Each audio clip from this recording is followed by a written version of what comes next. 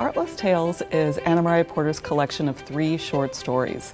And so each of them focuses on a young woman as she is coming into the world and coming into her own, facing conflicts of various kinds, including economic precarity, family conflict.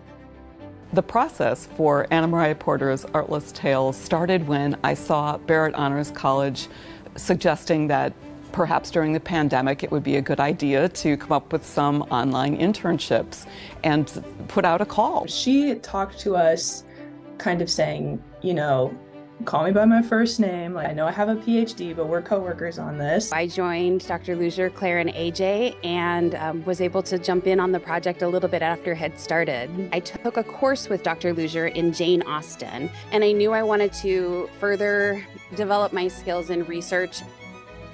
And I spoke to the advisor. They said, ask a professor that you admire, someone that you're interested in their work. And immediately I knew that Dr. Looser was the professor I wanted to work with. The press that we published this with, the Juvenilia Press, is at the University of New South Wales. And so we were doing lots of United States versus Australia time difference excitement. And one of the reasons that I really wanted to publish this book with them is they focus on writers who were publishing before age 21.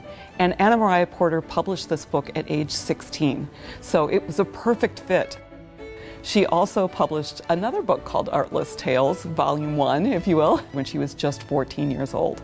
So this is the collection of stories that was not her first year effort, it was more her sophomore effort. I started this work as a sophomore and I'm now a senior, so it's been 2 years. And Devoney the whole time was kind of telling us, publication is a long process, you're gonna see how this goes.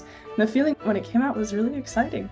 I thought it was really, really fun, and there was so much to learn from Dr. Looser that she was so happy to share. We made it possible for readers to read this text from the late 18th century and the early 21st century with a better set of tools. It felt like giving her her due. It felt like a small part in giving her the credit she deserves and restoring her to a place in literary history that she deserves.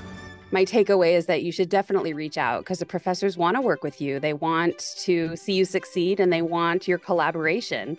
It was really exciting to be an important voice in an already important project.